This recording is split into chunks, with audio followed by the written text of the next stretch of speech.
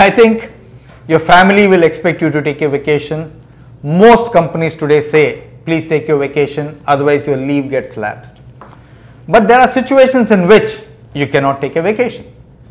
And those are, number one, when you have a crisis at hand. So that's not a time to take a vacation. You'll be seen as somebody who is shirking serious responsibility.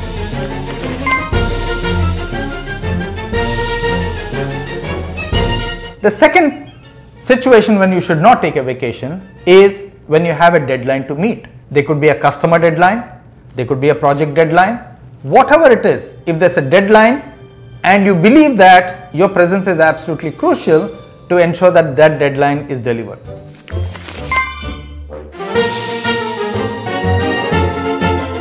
And the third one, from what I have seen, when you join a company fresh, a new company, or when you take a new job in the existing company, I would say by and large, try to avoid taking leave in the first 3 months of a new company or a new job.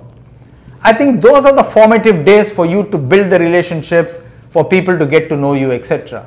When you take leave in that period, it's quite likely that people might have a different impression of you.